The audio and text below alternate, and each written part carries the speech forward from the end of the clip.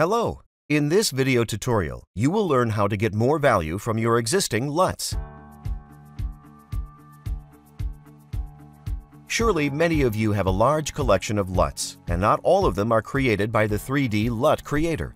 Even Photoshop and DaVinci have additional LUTs that you can use. Unfortunately, these LUTs often have enhanced contrast, or are even built for logarithmic data, so we seldom use them as they are. In this video, I'll show you how to use 3D LUT Creator to split the LUT into 2 or even 3 parts: RGB curve, master curve, and HSL correction. Let's see how they differ. There are 2 main types of color correction: curves, usually the master curve and RGB curves, and HSL correction, which are used to correct the hue, saturation, and luminance.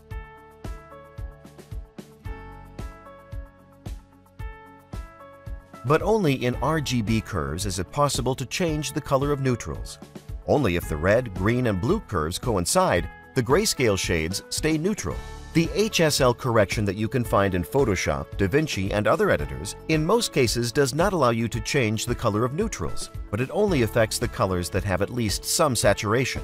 If I open the camera raw in Photoshop, then we can classify most of the tools as either one type of correction or another. White balance is the curves. Exposure, contrast, whites, and blacks also can be replaced by the curves. Vibrance and saturation are HSL correction. Curves are curves. HSL tools are HSL correction. Split toning is the curves.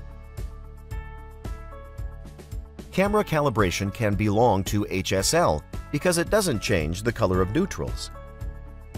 I hope the difference between curves and HSL is clear.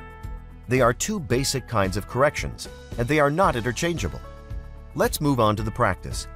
3D LUT Creator allows you to load the external LUTs.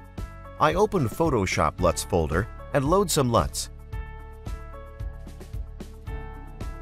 In order to apply the LUT, I need to decide whether the LUT is used as the first adjustment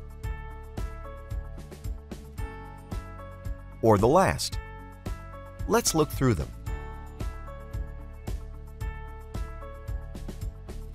As you can see, in most cases, they affect the contrast and the color. What should I do if I like this color, but I don't need to increase the contrast so much? The first thing that comes to my mind is to reduce the luminance in the master section. We get this version. Here is the before, that is the after. But now there is a better way to adjust your LUTs.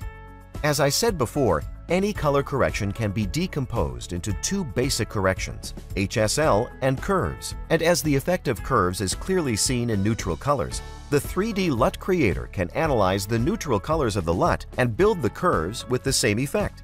I will open the menu, Edit, External LUT, Extract Curve from External LUT. The image doesn't change. Let me cancel this action in the history. Here is the before using this function. That is the after. The picture doesn't change, but we can see that External LUT's preview changes, and the curves turn on. Let's open the Curves tab. There is the curve from the external LUT. LUT is changed so that the curves were removed from it. Thus, the new external LUT plus the curves that were removed from it is equal to the original external LUT. What does it give? Now we have the curves that can be edited separately and the HSL correction, which are stored in the external LUT. I can turn off the curves. Here is the before and after. We see how the HSL correction of the LUT mutes the colors, but the contrast is not added. You can also do the opposite.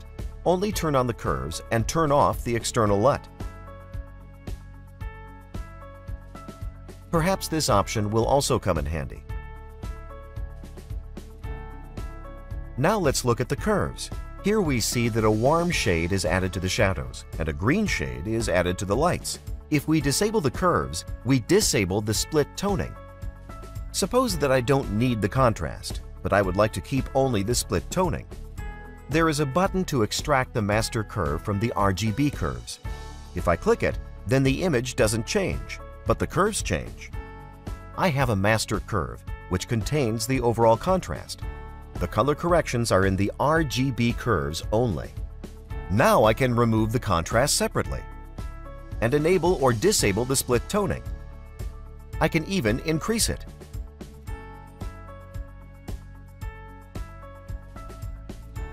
And I have a separate LUT with HSL corrections, which doesn't affect the contrast and affects only the individual colors. I can also change its effect. For example, I can increase it. It turns out to have interesting toning. If I add it to the original LUT, I would get an over-contrasted image. Let's try to do it in the second version. I switch to version 2. Load the same LUT, but don't extract the curves. I will try to increase its effect. And we get such an overdone picture. Let's go back to the first version. So now you know how to split the LUT into pieces and work with each of them separately. Let's try the other LUT. Let it be another picture. I will load the LUT from DaVinci. I'll open a LUTs folder and open one of the film LUTs in Rec 709 color space.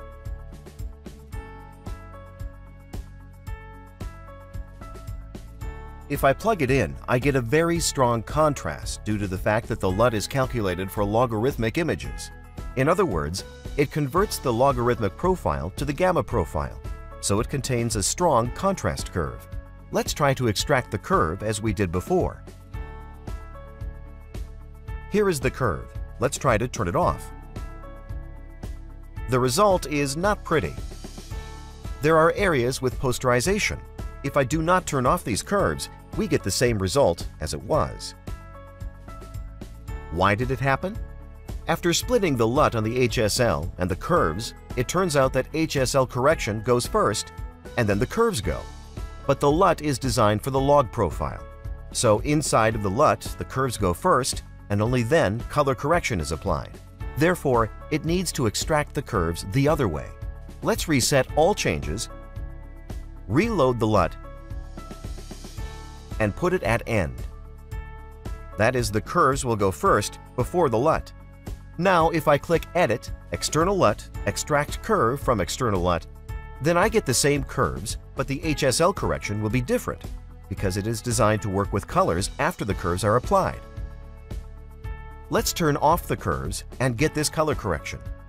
Here is what the HSL part of this LUT does, the before and the after. Let us again look at the curves. The warm shade is added to the lights and cold shade to the shadows. Let's divide the RGB curves to the master curve and split toning and turn off the master curve. We got split toning in its pure form, which adds blue to the shadows and red to the lights.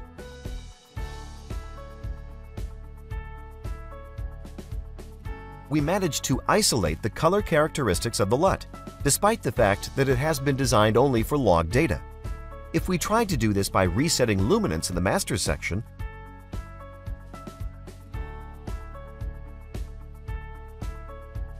we would have received just such a picture.